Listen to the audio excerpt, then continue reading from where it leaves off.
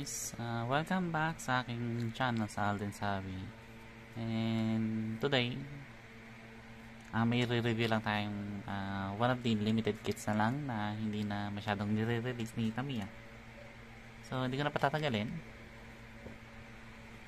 Ito na po siya, Brocken Gigant Black Special. So tingnan muna natin yung specification. So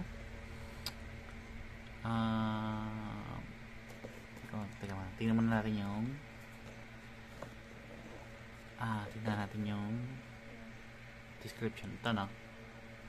High performance ABS resin FMA chassis. So white lang siya, ABS, low friction part black. It's just a roller, and yun, ABS resin body smoke clear. Okay, so ABS transparent plastic po siya. So yun, hard tire, hard small diameter, pero ito yung medium tire actually. Spiral type, 6 spokes, 3.5 gear, and yeah, metal plastic. Anyway, tingnan na natin siya. Hindi na natin patatagalin. So including in the box, ito nga po, no? See, ABS clear body na black. Okay, ganda, no? So just molding ng Brocken Gigant. Siyempre walang sinabi kung anong special material, pero obviously it's a normal plastic na spiral, no? Normal plastic na spiral ang mags nya.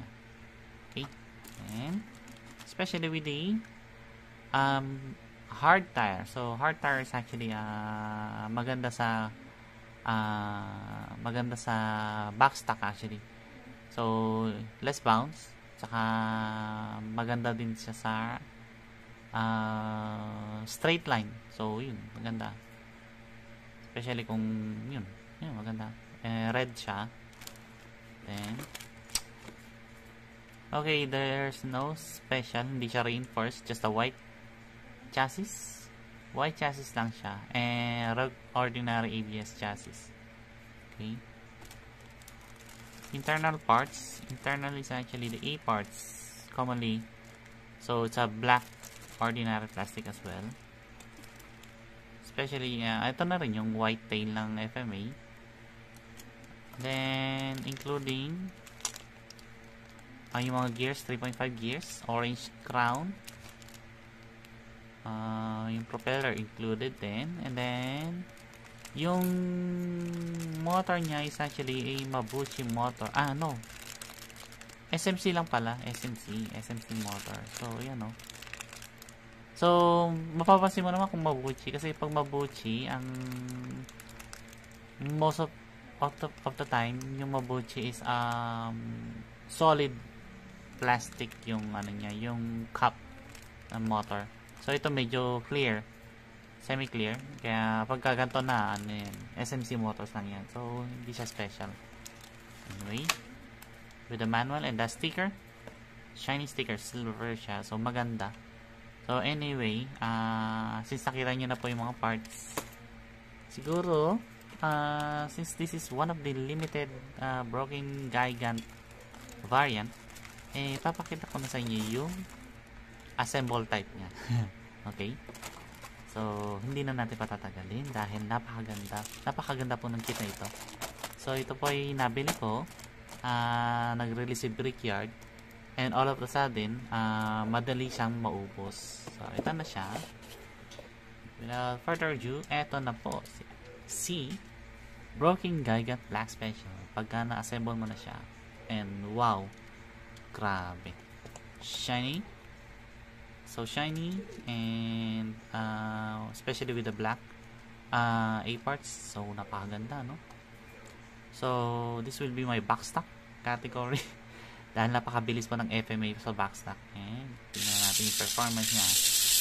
Yan, tingnan nyo naman sa lakas ng makina, oh. And this variant is actually I'm using the Mabuchi motor. So ayan, so ito na po yung assembled design ng Brocken Gigant Black Special. So Ganda guys. Anyway, this is one of my dream kit. Buti na lang nakita ko kay Brickyard. Anyway, thank you kay Brickyard for giving us this siyempre pagkakuha, pag-pull out nila sa Japan. Okay?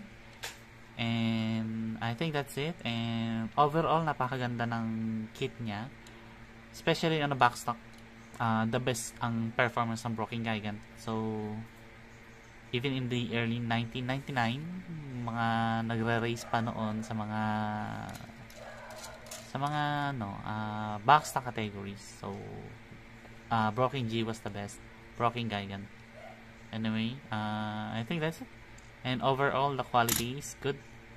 And nga lang, sa spiral, ang problem sa spiral kasi is malayo yung allowance niya sa chassis. Malayo po yung allowance niya, no? So, ang disadvantage is pagka nag-drop siya ng ganyan, in most cases, doon po na-disalign ang wheel. Kasi nga po, malayo ang allowance niya sa chassis o tendency mabebend po yung kapitan ng shaft. Okay, so okay, I think that's it and wala na ako sasabihin. Overall, napakaganda ng kit. So thank you for watching. Alden Sabi, and see you on my next unboxing kit. Okay, bye bye.